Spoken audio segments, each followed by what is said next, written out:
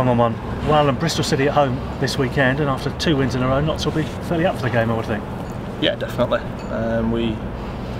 We approach every game in the same manner. We work hard behind the scenes to know as much about his opposition as possible. And I think that throughout this season, and I say people who've watched football at this level for a number of years realise that every game is as difficult as the next one, whether it's a Bristol City or a Port Vale or, I say, Colchester United. I think that every team proves that the difficult opposition in many different aspects, and I think that Bristol City have spent big this summer, and they'll be looking to gain promotion this year, so it'll be a good test for us.